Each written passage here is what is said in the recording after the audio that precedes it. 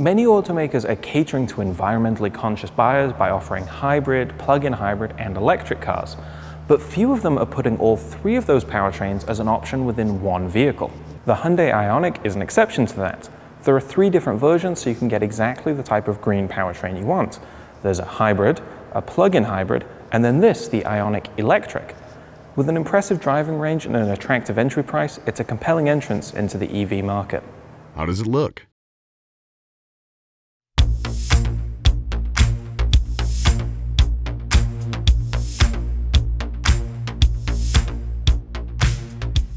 Hyundai designers did a great job of making the eco-conscious Ioniq look, well, just like a normal car. It's a sleek shape that recalls the Elantra sedan, albeit with the super functional liftback design you can see in back. Although it's a very aerodynamic shape, a 0.24 drag coefficient, the Ioniq doesn't look weird like some electric cars. That's a good thing for convincing skeptics to try the Ioniq.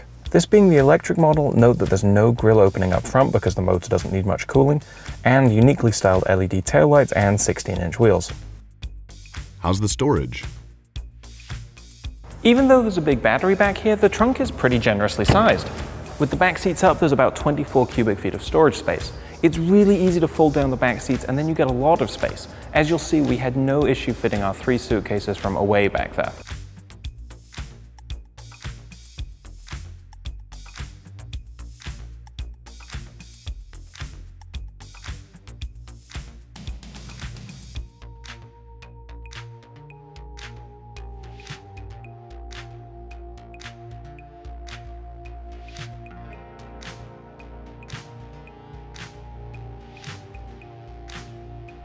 There's an average-sized center console compartment, plus a neat slot in the console for storing your phone with wireless charging. But this huge flat spot between the front seats is the best in-cabin storage space. It's roomy enough for a purse or a small backpack. You'll also find 2 cup holders and door pockets to keep your favorite beverages close to hand. Is it roomy? Things are good up front where there's lots of headroom and an airy sensation provided by the low belt line, plus plenty of adjustability for the driver's seat. In the back, that sloping roofline means headroom isn't quite so good. It's just about perfect for me to sit up straight, and there's enough legroom and knee room that I feel comfortable back here, though I will note that the back seat isn't as roomy as the one in the Chevy Bolt EV. How does the interior feel?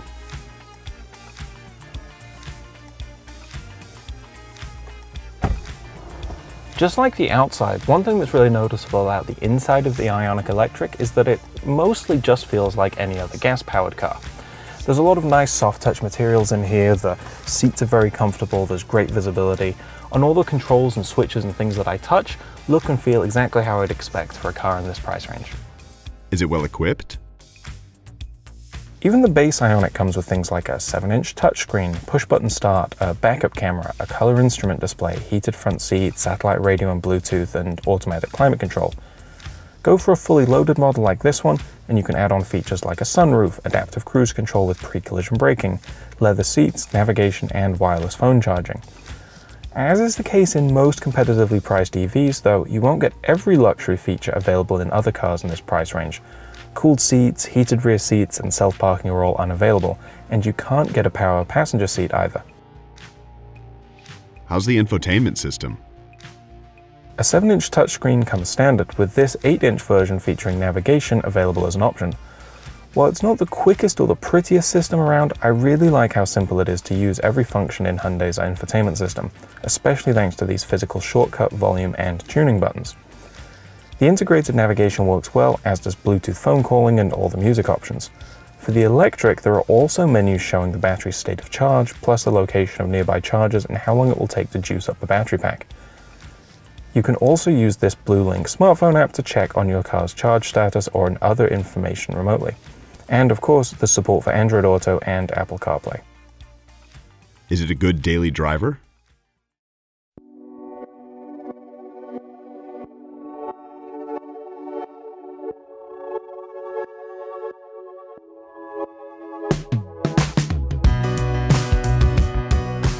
Yeah, in day-to-day driving, whether it's around town or in the suburbs or on the highway, the Ioniq is really nice to live with.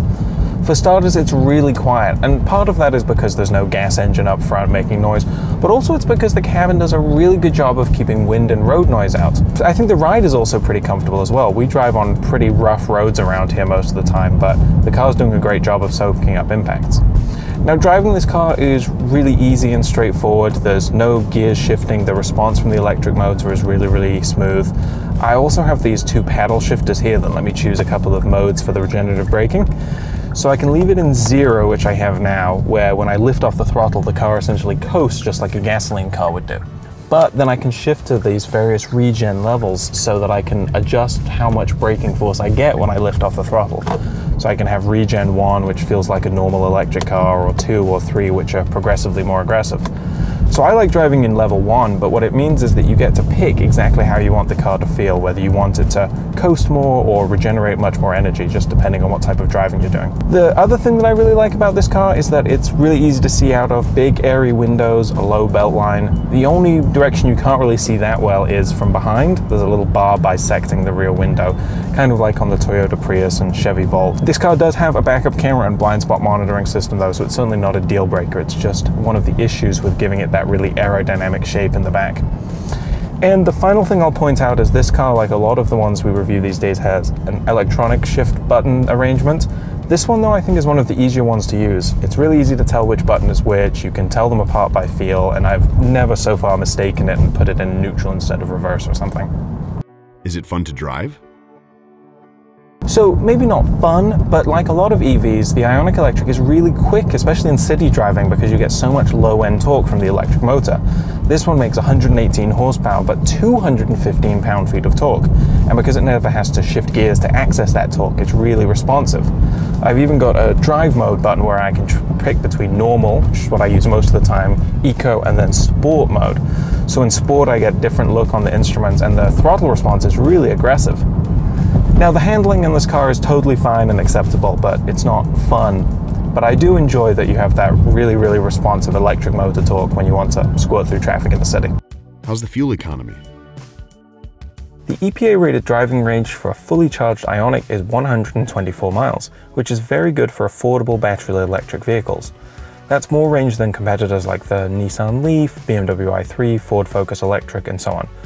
However, the Chevy Bolt and Volkswagen e-Golf do deliver more driving range, as does every Tesla model, though they all cost more. Fully charging the Ioniq's 28 kWh battery takes about 4.5 hours on a 220-volt charger. If you find a high-speed DC fast charger, you can charge the battery 80% in just half an hour. How much is it?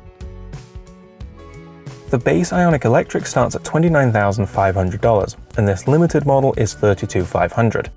This test car also has the $3,500 limited ultimate package. But remember that EVs like this are eligible for a $7,500 federal tax break, lowering your effective cost, and your city or state might offer even more benefits. The Ioniq is one of the most affordable new electric cars, as that entry price undercuts cars like the Leaf, Kia Soul EV, BMW i3, and of course the Chevy Bolt. What are the negatives? Although its driving range is very impressive overall, the Ioniq Electric can't quite match up to the driving ranges of cars like the Chevy Bolt EV or Tesla models. Of course, the Hyundai is also a lot cheaper than those, so for some price-sensitive customers, that trade-off might be worth it. Who should buy it? Like any EV, the Hyundai Ioniq Electric does require that you accept some of the limits of electric cars, things like having a relatively short driving range and needing a home charging station and so on. But this car is so lovely to drive and so affordable that I think it would be a really easy transition for a lot of people. So if you're ready to try gas-free driving, this could be the electric car for you. Be sure to subscribe to our YouTube channel to get all of our new video content, including a new Why Buy review like this every single week. You should also follow us on Facebook, Twitter, Instagram, and of course at motor1.com.